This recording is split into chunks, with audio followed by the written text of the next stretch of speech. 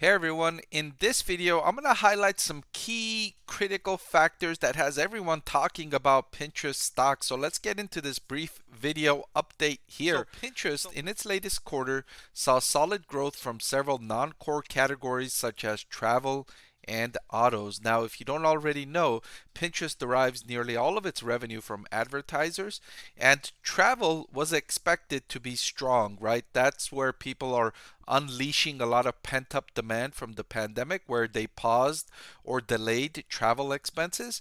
But autos was an interesting one because there's been a lot of supply chain shortages in the auto market, which has led automakers to kind of pull back on advertising because they're selling more than they have anyways. So why advertise when people are buying everything you put out on the lot? So now that they're actually spending money is an interesting development and certainly good news for Pinterest now that automakers are back into the market advertising again. Also, revenue from the US and Canada increased just 3% for Pinterest, while growth in Europe was strong at 12%, which was a little bit surprising because the war in Ukraine has caused advertisers and marketers to really pull back in that market because of all of the uncertainty. So interesting that Pinterest experienced better growth there.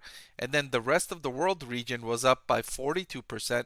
This is not surprising. This is the area where Pinterest has the most room to grow, is in their rest of world region, which is everything outside of US, Canada, and Europe. That's where you could see here they generated just 24 million in revenue.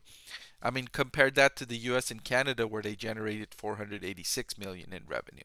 So a lot of room to continue growing this segment for Pinterest.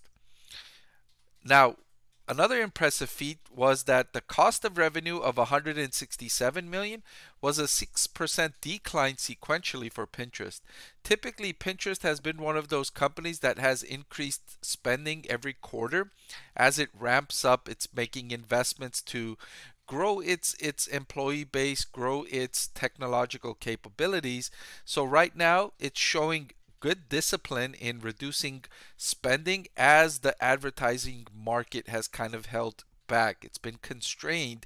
So Pinterest is not just spending with reckless abandon. They're realizing the market is slowing down, so they themselves are slowing down their spending as well. And I always like to see this. The board of directors of Pinterest authorized a share repurchase of up to $500 million in stock. And they already repurchased $100 million worth of shares through April 24th this year. When management is buying back its stock, it tells me that management is confident in the future prospects of the company and that they feel the stock is undervalued.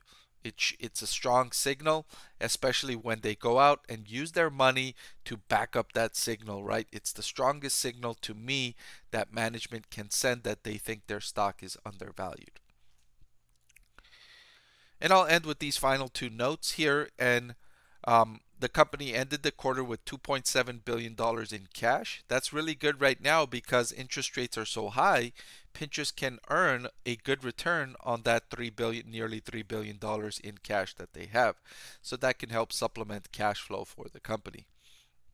And finally, Pinterest updated its policy for user signups, now making it mandatory to input your birth date.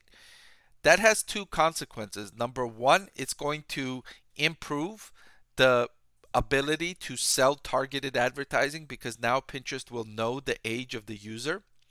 But on the flip side, it may deter some people from signing up because they may say, oh, you want my birth date? Fine, I'm not going to sign up.